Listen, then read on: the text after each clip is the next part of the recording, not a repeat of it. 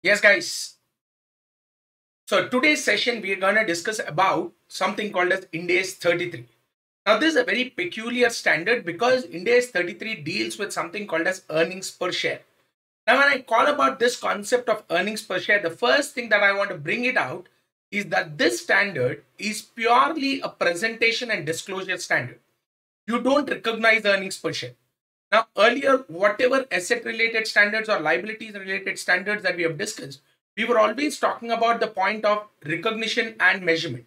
Here, you don't have recognition at all because I don't recognize EPS. EPS is not an asset or a liability or a debit or a credit to be recognized in my books of accounts.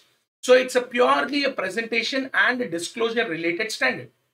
So all that you do is that EPS of a particular company is so and so is what I presented, and the way I've computed it, the way I've calculated this part of EPS, I will disclose it as a part of my notes to accounts. In simple, this is all that we do. Now, why is the standard so important then? I'll tell you one simple logic that today, when you see your stock markets are, either on a bear trend, sometimes on a bullish trend, you find that stock market immediately after the COVID news has broken out, it came down to 7,500, your NSE, and today you see it at 15,000 plus. So if you look at the stock markets have actually doubled in the last 8 to 10 months, or I put it as 10 months. In the last 10 months, the entire stock markets have actually doubled. So that means you need to understand that there is a certain movement in the stock prices. Now, why is this certain movement in the stock prices arising? Your Sensex, I'm not talking about an SFM class at all. I'm purely talking about financial reporting, and I'm trying to emphasize upon the importance of EPS there. Your entire stock market revolves around the principle of P into EPS is equal to market price per share. So any market price per share either derived in a NSE or a BSE is calculated using the same formula of EPS into P. Now, generally you find this trend happening that whenever a quarterly results of a listed company are out, you find that there's a huge volatility as far as the stock market movement is concerned. Let's say ICAI Bank has released its quarterly results or Q3 results on a particular day. Now, any Q3 result or any quarter result should be declared within 40 days from the end of that quarter, according to SEBI. That is a listing agreement of SEBI. So 40 days in the sense, let's say 31st December is your close of Q3. That means the results will be declared by 10th of Feb. So when I'm declaring the results on 10th of Feb, what really happens is, it is the EPS which changes because your earnings per share is based on your past quarter result. So that is your result from October to December. That is a Q3. And this Q3 result, whenever it fluctuates, wherever the EPS goes up or the EPS goes down, the same movement is actually reflected even on the price of the share. Yes, I am assuming that the PE is constant, which is not right because PE keeps moving. But to explain the significance of EPS, I am assuming that the PE is constant. You remember diminishing marginal utility, everything else remaining constant. Now, I'm only asking you to keep one PE constant. So I think my explanation is justified. So EPS is so important that every quarter results are out. You find that the stock market moves around. The stock market is moving because of the multiplier of EPS. Because your market price per share in a stock market is derived by multiplication of EPS into P. So this simple formula of market price per share actually gives a lot of emphasis on the EPS as well. Though on today's day, markets are more revolving around the PE movement of a company, but EPS is also a significant metric in measuring the market price per share. So there we understand that EPS is important. What else makes EPS so important? EPS is also important to measure the progress of the company compared to the previous year. Now, let's say, for example, I have written a particular mock test and I've scored 75. Now you tell me good or bad. How do I know whether good or bad? How much is it out of? It is out of 100, good. It is out of 200, bad. Out of 100, okay, good. Last time I got 90. Now good or bad? So always there is a comparison. Let's say last time I got 60, now I got 75. Now good or bad? Good. Okay, fine. The classroom average is 95. Now good or bad? But so that means one single metric by itself, you cannot declare whether the results are proven to be good or bad. For example, 50 in CA is difficult. 50 in the same 10th class is not so difficult. So that means the comparison also should be on par. So it should always be between two peers. So EPS creates a single platform or a metric to be compared.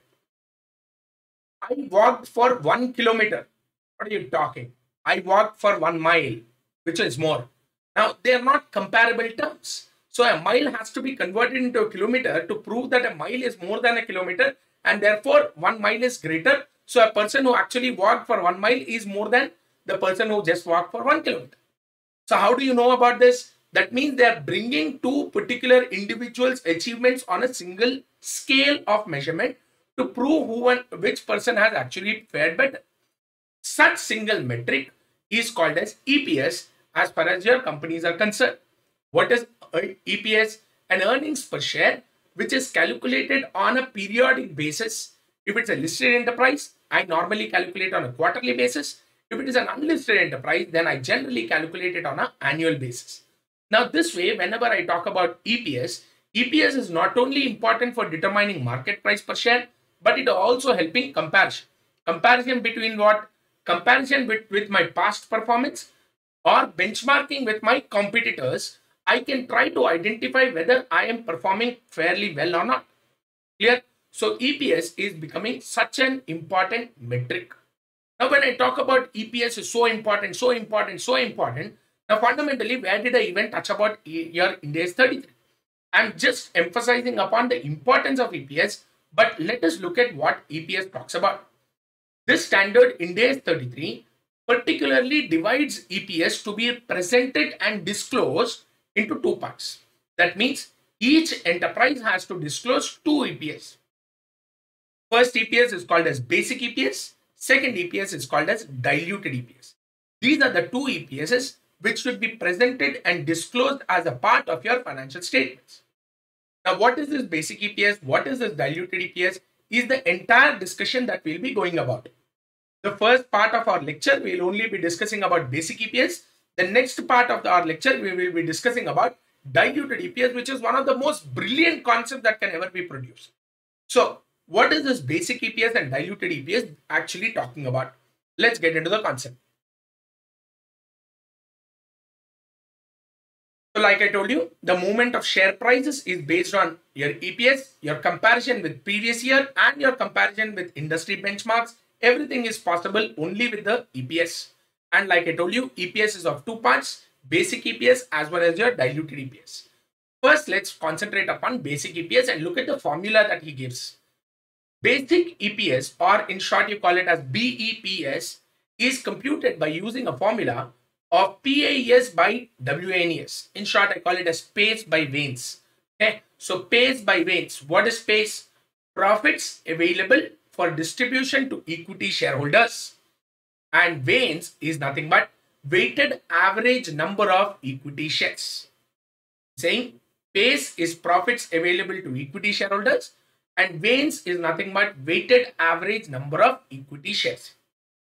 First, before we get into the complex computation, let me concentrate first of all on what is this PAS and what is this WNES. Forget about basic EPS for a second. Let's try to concentrate upon how to derive this numerator and how to derive this part of denominator. How do I calculate numerator? How do I calculate denominator? So let's break it up. First, I will take up PAS, that is your numerator part. Then I will come to your denominator, that is your weighted average number of equity shares. Pays is one of the most easiest. Vanes is a slightly tricky one. Slightly tricky. I'm not saying very tricky, but slightly tricky. So let's start with the first part, that is the numerator part. How do I calculate this numerator? Profits available to equity shareholders. Now, what is the amount of profit available to equity shareholders? The profit available to equity shareholders for payment of dividend or distribution of dividend is such kind of profit which is after payment of interest, after payment of tax, and after payment of preference dividend.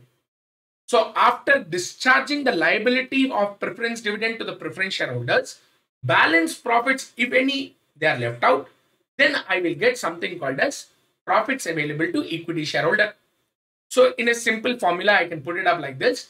Profit after tax as per your P&L reduced by the amount of preference dividend, which is not debited to the P&L because it is a appropriation of profit, should be considered as my profits available to equity shareholders.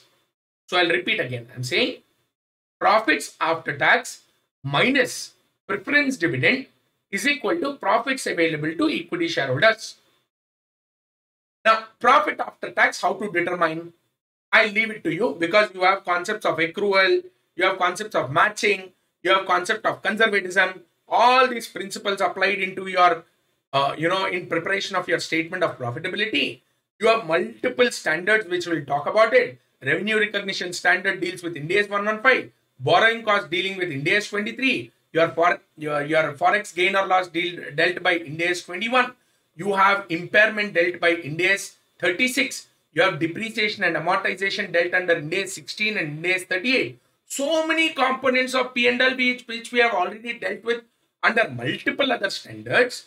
Taking that into consideration, I derive at something called as profit after tax. After applying your current tax and your deferred tax, which is a tax expense as per IND-AS 12.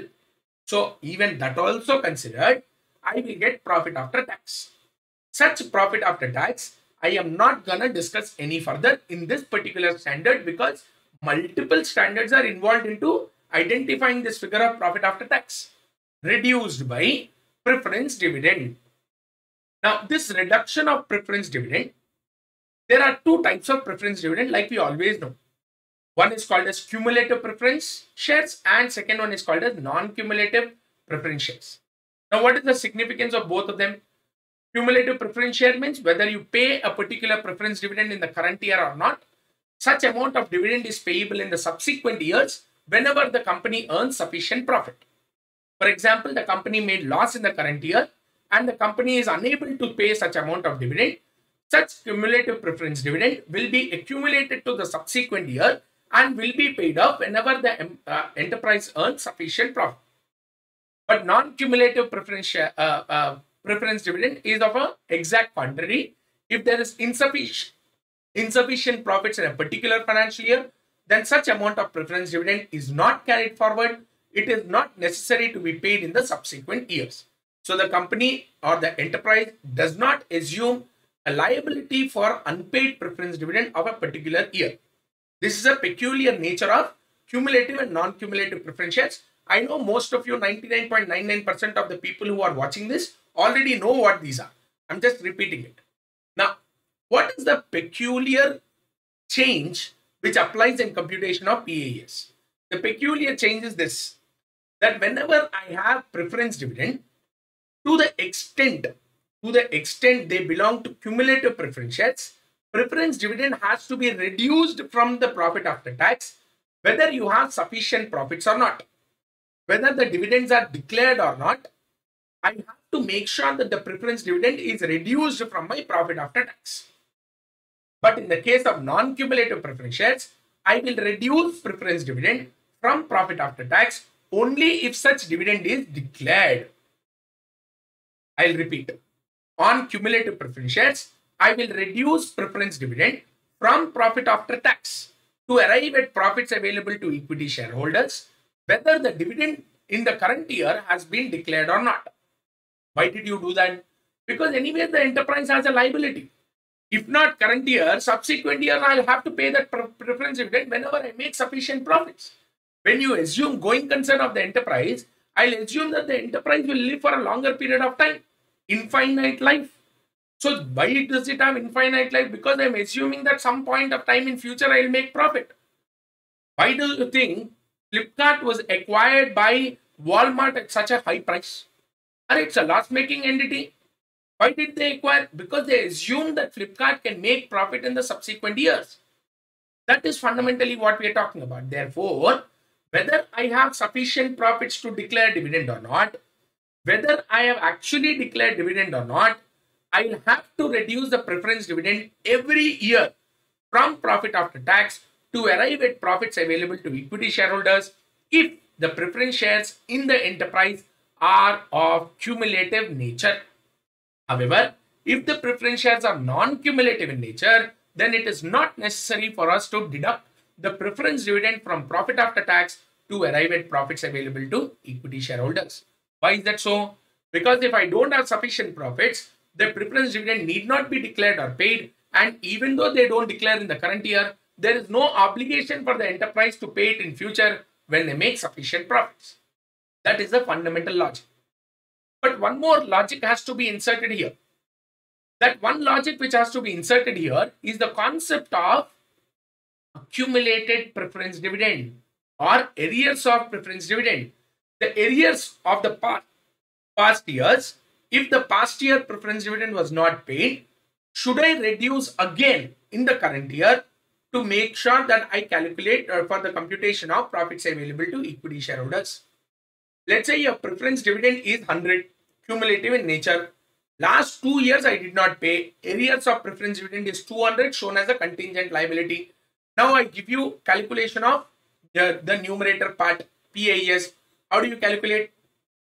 Profit after tax minus 100 current year preference dividend, whether declared or not, minus 200 arrears of preference dividend. Should I reduce? Should I reduce arrears of preference dividend? I don't have to. Why don't you have to reduce it? I don't have to reduce it because every year, whether such dividend was paid or declared or not, I made sure that there was a deduction in computation of EPS. Therefore, those arrears which you are talking about, I've already considered them in that particular year for payment of, for a computation of EPS. Therefore, subsequently, when there is an arrears of preference dividend, it need not be considered in computation of your numerator, that is PAS. Therefore, the preference dividend to be reduced for computation of PAS is only the current year preference dividend. And if the preference shares are cumulative in nature, whether the dividend is declared or not, I will compulsory reduce preference dividend in determination of PAS. If they are non-cumulative in nature, I will reduce PAS from profit after tax only if such dividend is declared. Clear logic? Clear with this?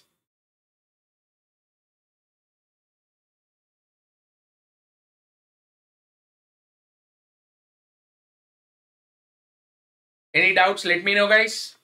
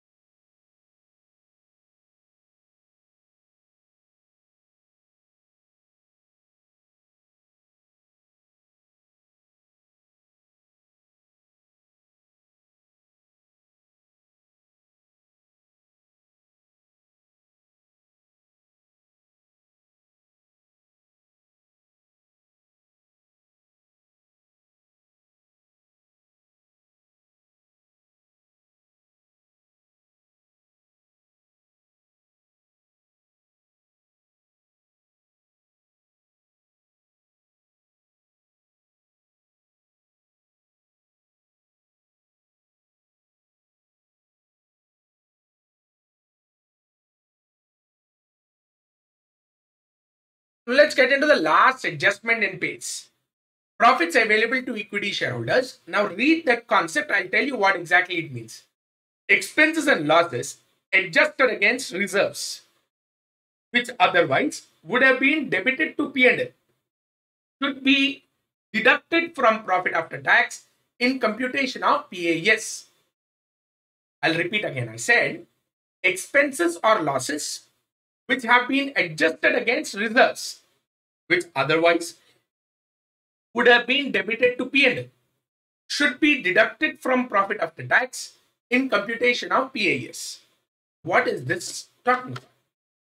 Does it make any sense? Let me try to take you through examples. Now let's look at this. Let's say, for example, my profit after tax is, let's say, about 100. Okay.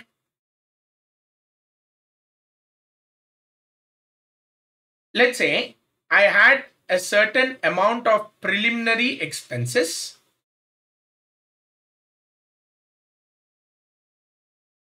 to the extent of 5 rupees. I could have either written the entry as writing it off to P&L account debit 5 to preliminary expenses,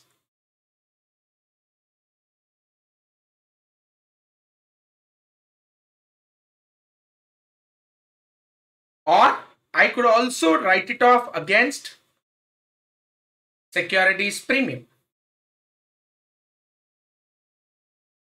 I have two options because securities premium can be utilized for adjustment of your preliminary expenses. So either of these two I could have adopted. I could have either gone as per the first model or I could have gone as per the second. Either I could have written P&L to preliminary expenses, or I could have written securities premium to preliminary expenses. Let's say, for example, this particular enterprise have issued shares at a premium. So therefore, there was a securities premium already existing under reserves and surplus. Therefore, this preliminary expenses got adjusted against the securities premium and have not been debited to P&L. Such kind of expenses which have been adjusted to reserve, here it is securities premium, which otherwise would have been adjusted to P&L, should be reduced in determination of PAS. Therefore, this should be reduced by 5, and 95 is your PAS for computation of EPS. For computation of EPS, I will consider it as 95. Sir, P&L is showing 100. I agree. But the P&L is showing 100 because such kind of preliminary expenses which should have been debited to P&L has now been debited to securities premium or adjust against securities premium instead. Such kind of expenses and losses which otherwise would have been adjusted to P&L should be reduced or should be considered in computation of PAS. Similar logic you have under IND-AS 36 impairment as well.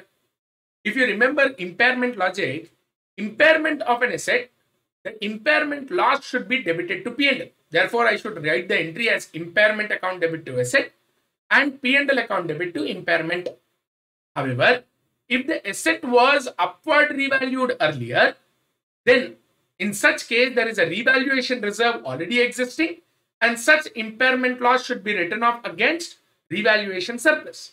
So instead of writing P&L to impairment, I will write revaluation surplus to impairment. So if that revaluation surplus was not there, this impairment would have been debited to P&L. So an expense or a loss which has been written off or adjusted against a reserve in the financials otherwise would have been adjusted to P&L, which otherwise would have been adjusted to P&L, should be adjusted or should be deducted in computation of PAS. Look at the examples that he gives. I gave you 2 examples already.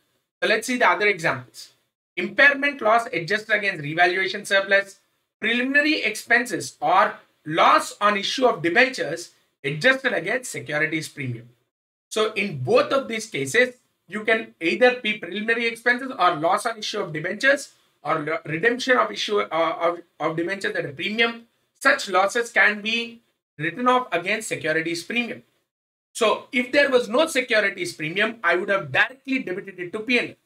So which otherwise would have been debited to P&L should be adjusted in determination of PAS. Now read the sentence once again, it will make full sense. An expense or a loss which has been adjusted from a reserve otherwise would have been adjusted or debited to P&L should be deducted from PAT, profit after tax, to arrive at the computation of PAS. This is the logic. Here, this is the last adjustment as far as the numerator is concerned, that is profits available to equity shareholders. Again, any doubts, let me know.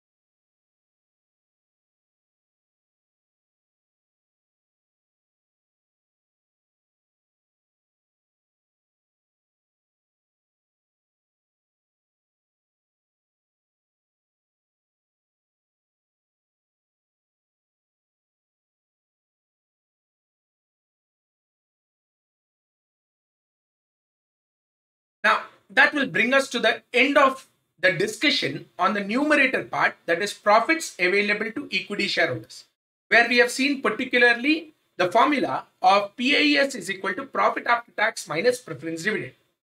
In determination of profit after tax, I gave you one adjustment. What is the adjustment which I told you?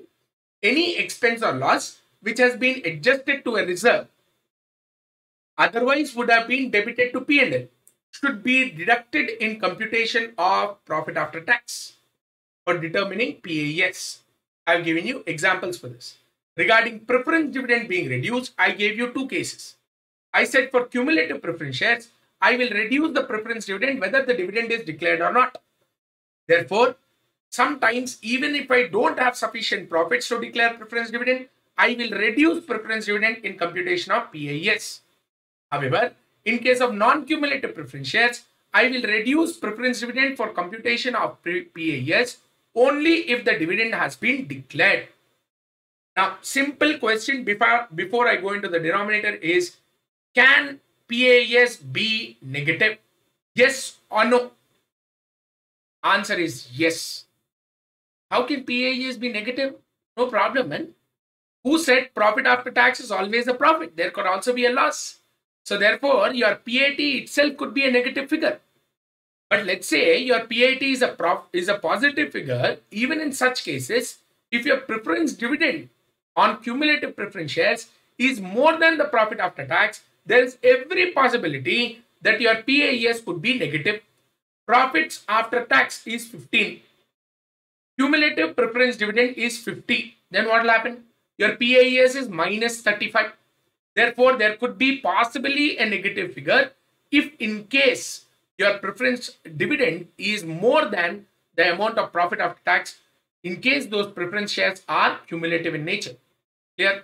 So there could possibly be a case where a PAS could be a negative figure, either in case your PAT is negative or in case your PAT is positive but is less than the amount of dividend on cumulative preference shares.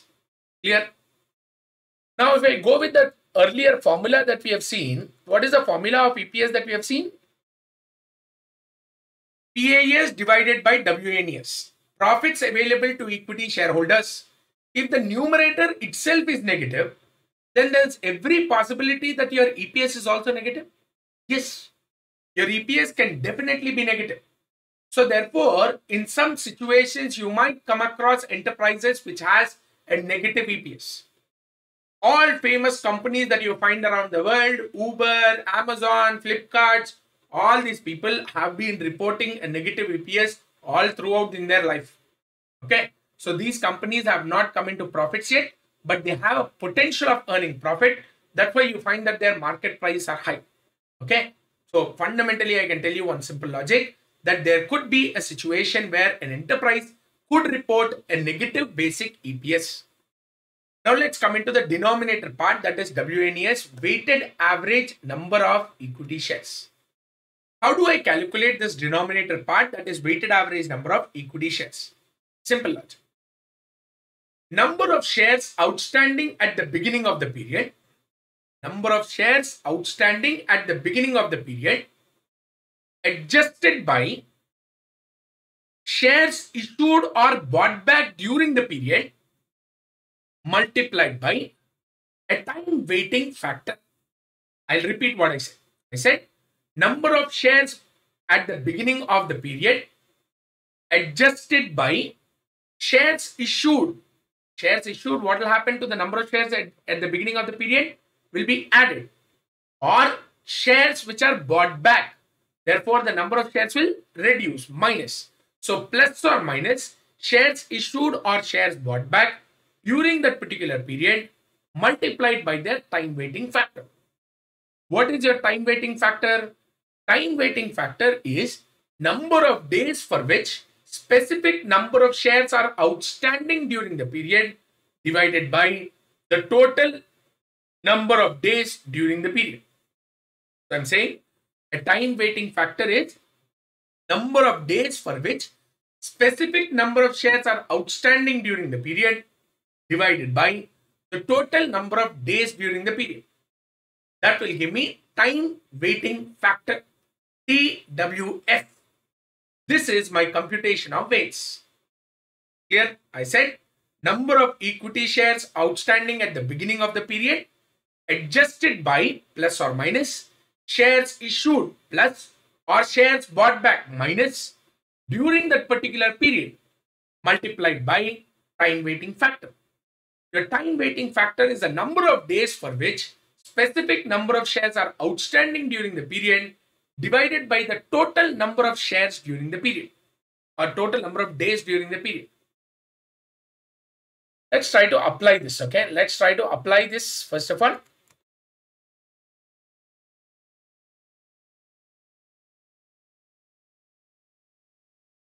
I hope you can see this question right up on your screen. I hope everyone can see this question right on your screens. Yep, look at it. Now these are illustrations for IND-AS 33, which were normally given by ICAI to explain how the standard actually applies. So he is giving you a small illustration and saying that the balance at the beginning of the period is 1800. On 31st May, the number of shares issued for cash is 600. 1st November, shares bought back are 300. And finally, 31st December, at the end of the year, it is 2,100 shares. This is a simple illustration given to you, and all that you have to do is calculate weighted average number of equity shares. I will calculate this in two ways, okay?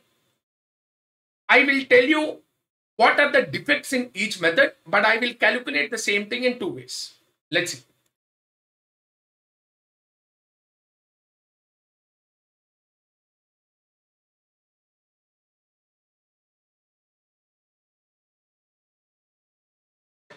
So I'm looking at computation of WNES,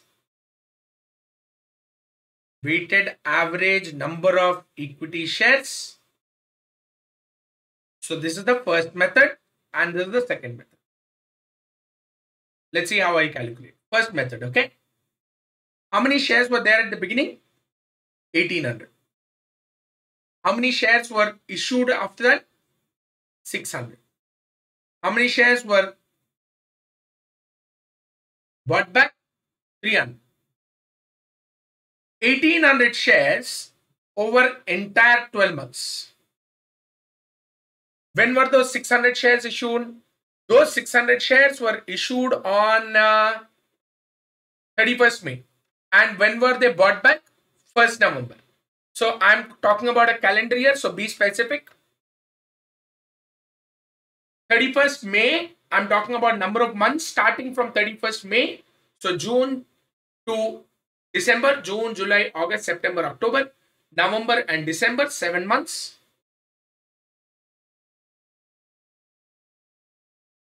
300 bought back on 1st November. 1st November, that means basically I'm only considering December, that is the, November and December because it happened on 1st November. So what? 2 by 12.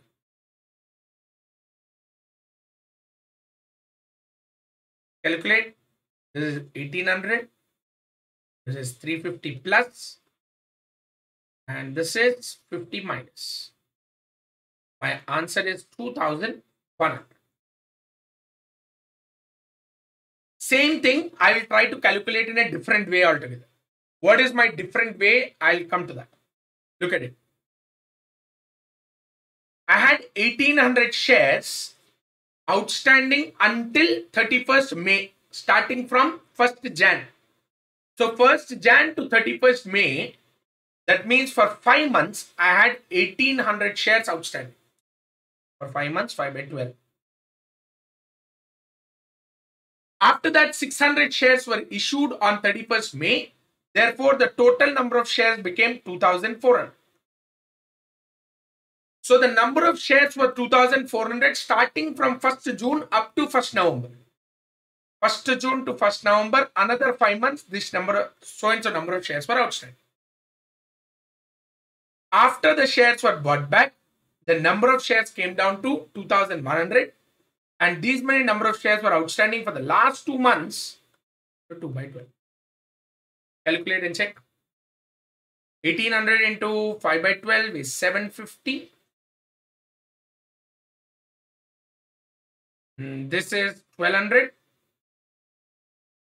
And this is 350. Total coming back to 2100. So I find that answer is exactly the same in both the ways. You calculate either in the first way or in the second way. My answer of weighted average number of shares is absolutely the same. But I'll tell you something. This part which I represented out here, this is wrong. Why is it wrong? Now go back to what the formula says. Now go back to what the formula says. The formula is saying that number of equity shares at the beginning of the period adjusted by number of shares issued or bought back during the period. So first thing that there should be an adjustment for is the number of shares at the beginning should be adjusted by, added by the shares issued or reduced by the shares bought back.